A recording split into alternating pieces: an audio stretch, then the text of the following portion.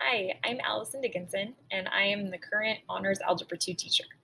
So I wanted to make a quick video just to kind of give you an overview of the class and some information that might help you decide if Honors Algebra 2 is the correct class for you. So first of all, our curriculum, we adopted new curriculum this year.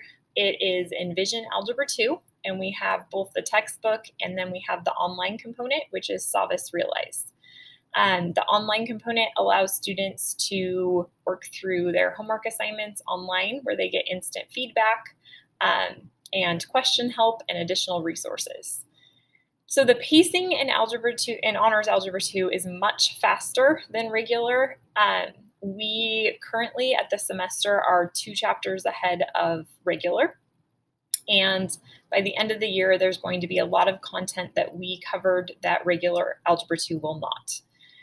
We also go more in depth. We cover more sections in each chapter, and we do more complicated problems with each topic compared to regular Algebra 2.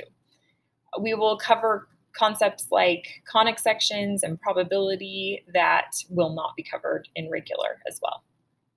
As far as the grading goes, there's higher expectations, so there's less opportunity for retakes, and it is an honors level class, so there's that expectation of kind of a lot of independence with making sure assignments are turned in and keeping up with the pacing.